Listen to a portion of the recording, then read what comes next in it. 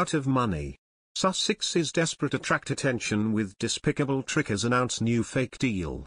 Meghan Markle and Prince Harry have gushed when we invest in each other we change the world after signing a new woke deal. The Duke and Duchess of Sussex have forged a number of lucrative deals since stepping down from royal life, including multi-million-dollar partnerships with Netflix, Spotify, and Apple. Now they have revealed they have become impact partners and investors at sustainable investing firm Ethic. In a statement the couple said, "When we invest in each other we change the world.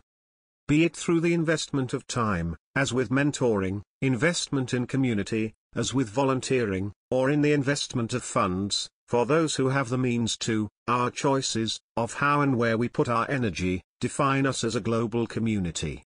We believe it's time for more people to have a seat at the table when decisions are made that impact everyone. We want to rethink the nature of investing to help solve the global issues we all face. That is one of the ways we put our values in action." According to reports, the couple were introduced to the company by a friend. Meghan told, "From the world I come from, you don't talk about investing, right? You don't have the luxury to invest. That sounds so fancy.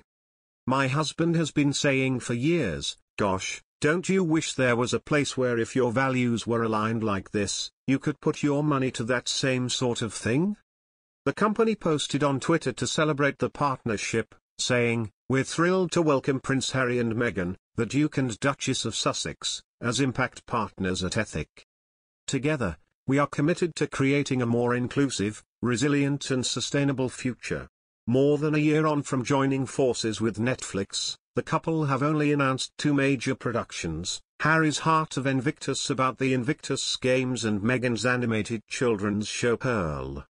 They've also still only released one 34-minute podcast in their 9 months with the platform, despite promising much more.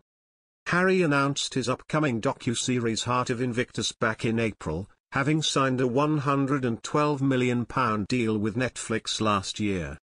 He gushed over the series at the time, saying he couldn't wait for it to reveal the mosaic of resilience. A release date for the series, however, is yet to be revealed.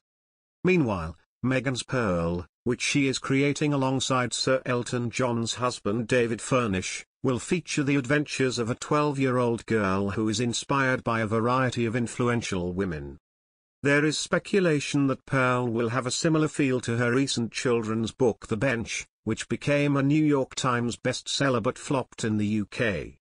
Meghan said how the book was a love letter to her husband and their first child, Archie.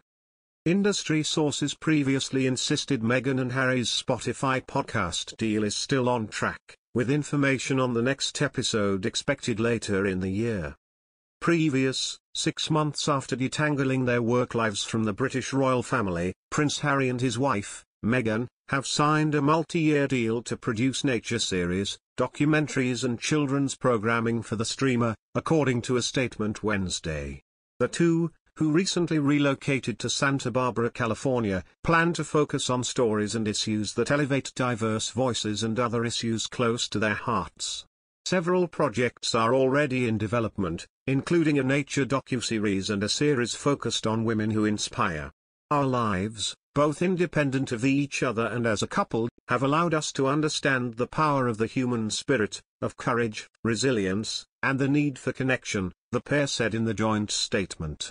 Through our work with diverse communities and their environments, to shining a light on people and causes around the world, our focus will be on creating content that informs but also gives hope. The couple also pledged to promote diversity behind the camera as their production company gets off the ground. Meghan has said she will not return to acting. She has done some voice work since the couple left the UK with baby Archie in search of their financial independence.